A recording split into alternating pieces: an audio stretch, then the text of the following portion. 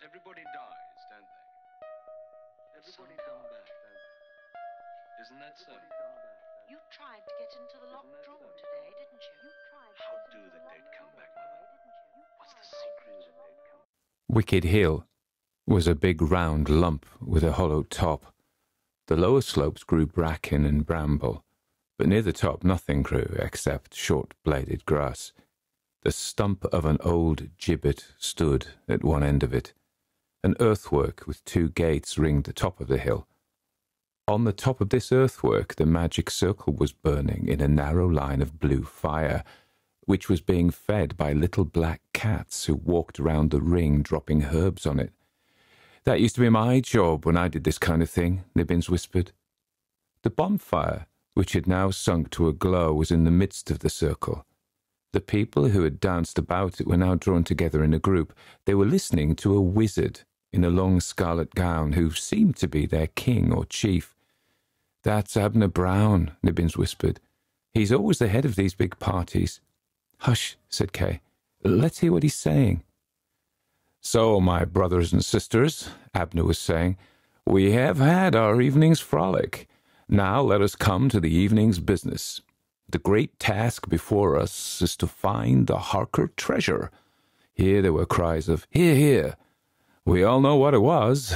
It was the treasure of the great South American Cathedral of Santa Barbara. It was a barge load of gold, silver, and precious stones, wrought and unwrought, but worth, so the records prove, at least £1,700,000. There are 7 times 7 of us. If we find it, the share of each one of us will be some £35,000. I ask you, is it worth trying to find? There were loud cries of, "Yes!" You say yes, and you may mean yes, but will you all work for yes? There were shouts of, "Yes, to the death." "Very well, then," he said. "I'm glad we are all resolved. We will now break up our party, let the 7s leave the hill, except the Pouncer 7. When most of the party had gone, Kay saw that Mrs. Pouncer, Sister Nightshade, and the rest of the 7 drew near to Abner. "Sister Pouncer," Abner said, "why are you vexed?" "Enemies are at work," she said. "They took my broom and Nightshade's broom, so that we have had to walk." "Do not be vexed, my Pouncer," Abner said, "because I am far from vexed. I have discovered something very important about the treasure." "Oh? What, dear Abner?" "You are quite wrong about it. It is not in the Harker home, but somewhere near here." At this there came cries of, "No, it cannot be. How can it be? Where do you suppose it is? Why is it not in the Harker house? Where is it?"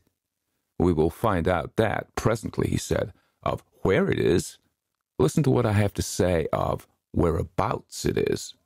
The 7 drew nearer, intently listening. "You know," Abner went on, "that when I was little I helped my father and grandfather, both of them Abner Browns like myself, to look for the treasure. I might say I was at this quest from birth." Here there were remarks of, "Hear, hear." "As you know, my grandfather once had the treasure, but lost it. For more than 20 years he and my father dug for it where they thought it would be. One of my earliest recollections is of helping them to dig for it in a hot country of very red mud. Then my grandpop disappeared, and within a week my pop died of the yellow fever. I had a harsh word to wrestle with before I could take up the quest. When I took it up, just 30 years after those 2 laid it low, it wasn't easy to pick up the threads at that place in the red mud. The yellow fever had killed most everyone who had lived there when my pop and grandpop dug there. But I met an old Negro who just knew where my grandpop gave up digging and disappeared. He gave up digging because someone found the treasure and carried it off to sea. He disappeared so as to settle matters with that finder. The finder was an Englishman named Benito Trigger. That is not much to go upon, is it? 35 years ago, an Englishman gets to sea with the stuff 3,000 miles away and disappears. My grandpop goes after him and disappears. At first I thought that this Benito Trigger might be Captain Harker himself, for as we know, he lived for many years in quest of the treasure.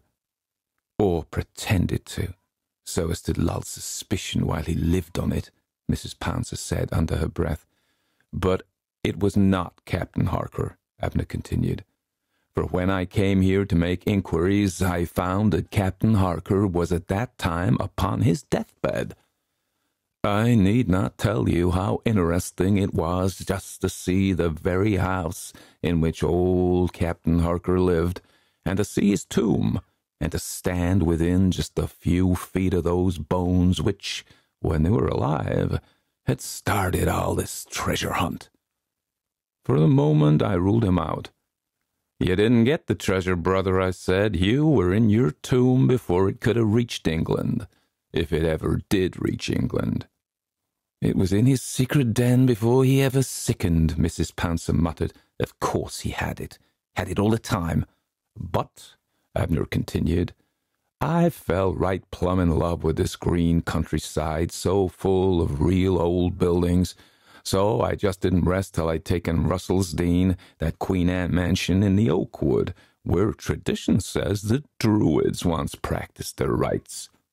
There, as you know, we have been able to establish our magic circle for the quest of the treasure upon the lines of the ancient knowledge. And there are red birds that come out of the wilderness with knowledge. One of them came to me this spring, just after I was settled in Russell's Dean. He led me to visit a certain church not many miles from here. And what did I find there? Here, some of the seven said, the treasure? Some of the candlesticks? The church vessels in use again? No, none of those things, he answered. I found the tomb of my long-lost grandpop, Abner Brown. He had been drowned in the great flood here in February 1850. February Fildyke, as you called it. Was not that wonderful? I have now raked out something of his end. He was last seen alive at the Condicott Inn, the Ring of Bells, on the last night of January 1850. He was then heard quarrelling. With whom? With Sir Piney Trigger, a rich Honduras merchant who had just returned from 2 years' absence in the West. That Piney Trigger was the Trigger who had found the treasure and carried it off to sea. My grandpop had run him down. That night, after their quarrel, both my grandpop and Sir Piney disappeared. What happened, do you suppose? Many ask that at the time. I answer it. I say that Sir Piney had the treasure here, that my grandpop had discovered so much and asked for a share. They quarreled. I say that Sir Piney flung my grandpop into the flood, and then fled the country, left the treasure, and never dared come back for it because of blood guiltiness. The case is reported in the Condicott Remembrancer for February 1850. They knew nothing of any treasure, of course, only inquired into the disappearance. The coroner's jury supposed him to have been washed out to sea by the great flood. Now, Sir Piney was a well-known sportsman, mixed up in many shady matters. His daughter is still alive. I have seen her. There's no getting anything out of her. What I have tried to find out is, what brought him to Condicott that night? In the coroner's notes I found this, that it was supposed that he had come to look after a big barge of his which had come up the river some days before. It was a sea-going barge, fitted like a yacht. He had been in her in the West. I say that he brought the treasure in her. He hid it somewhere, not far from Condicott, and had come to see it or to remove it when my grandpop interfered. Here, as Abner paused as though for applause, Sister Nightshade asked, May he not have taken all the treasure away in the barge when he took himself away? No, Abner said, because the barge, dead empty, had been washed ashore and stove in the floods 2 days before he disappeared.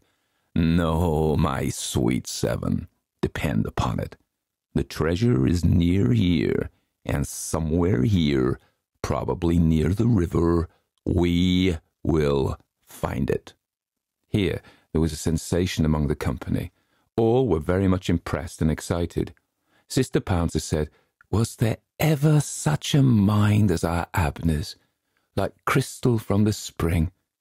But after saying this, she moved nearer to Kay and muttered, "This is all pure surmise. You have a bee in your bonnet, my good sir. I too have my views of where the treasure is, and we shall see who is right. Magic is a surer guide than a grand pop, or a little pop, for all your tingo and tango. Sister Pouncer holds a silken clue. And now, my dear Seven," Abner continued, "we will have one short dance more, and then away, for the stars are dim, and the cocks are stirring on their perches. Join hands and dance." A strange music began from somewhere in the air. The witches and wizards at once swept into a dance. Nibs was very uneasy. "I can't keep out of a dance like this," he said.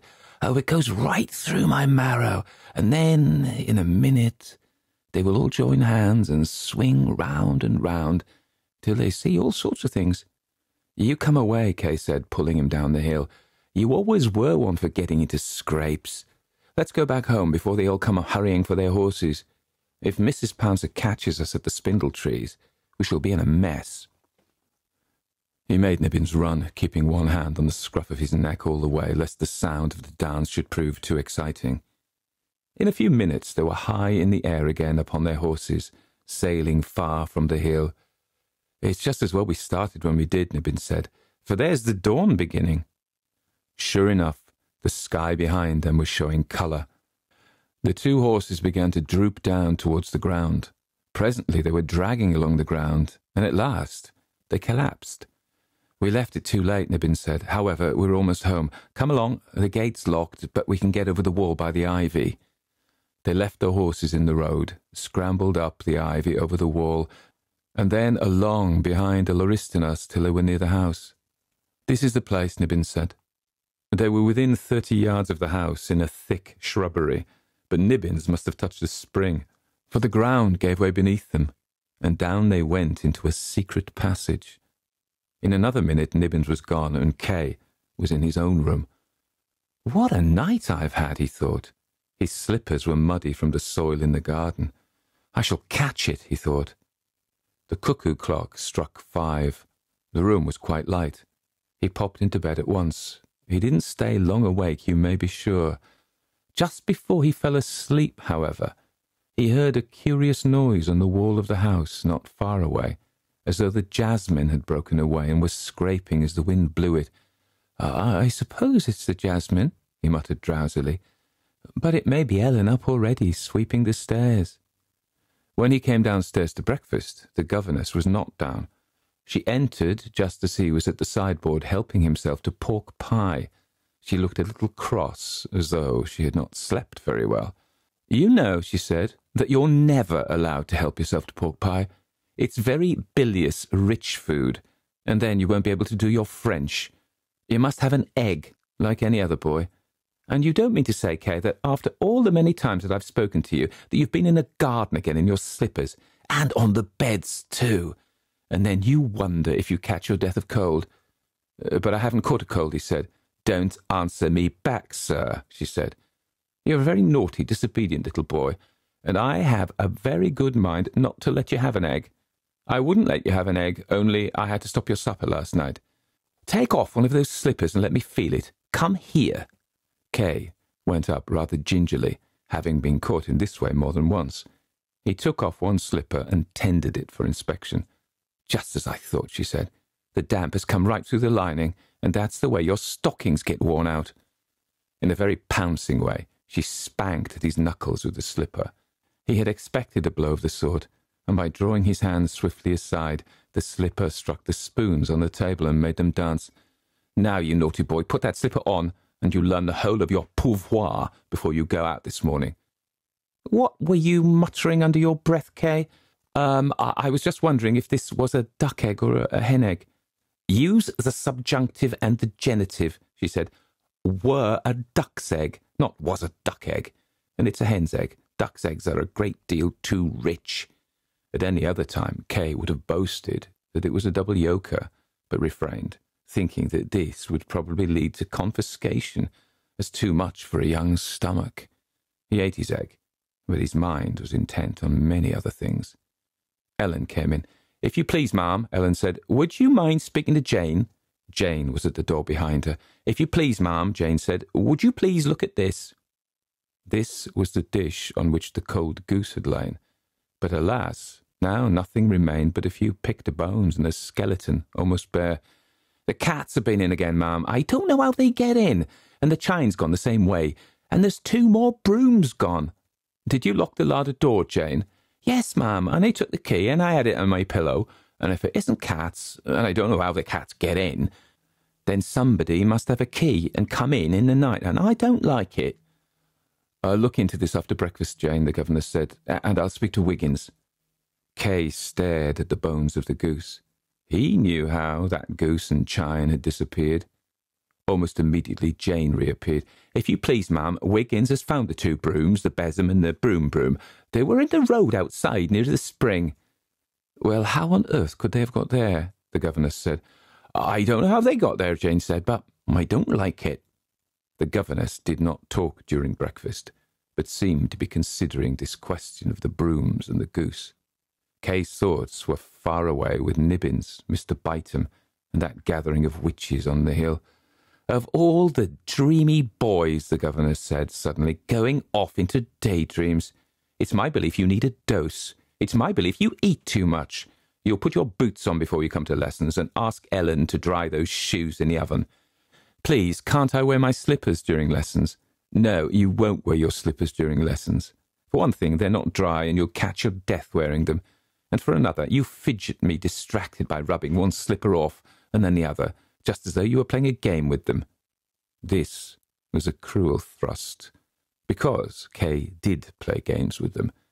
When he had scraped off a slipper, he could push it about with his toes and imagine that it was a canoe full of redskins on the warpath going down the rapids, or a diving bell at Tobermory bringing up treasure from one of the ships of the Armada, or great-grandpapa Harker's ship, the Plunderer, engaging 7 French privateers, or that famous horse Lottery at various stages of the steeplechase, the prints of which hung in the study.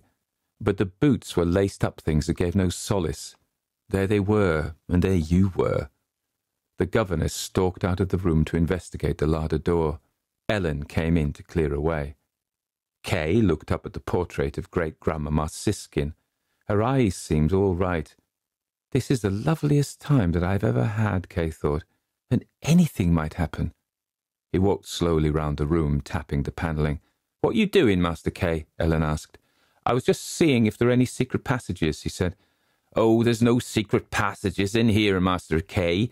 What should there be secret passages for?" "Oh," Kay said, "when people were doing murders, they always used to have them, and then smugglers had them." "The smugglers were never here," Ellen said, "not in this house. Down by the river the smugglers were, so my father said. They had the mill at 7 Hatches. Oh, and by the drowned man's copse way they'd a place, and at the springs another. But they never could have come here. Your great-grandfather would never have allowed them."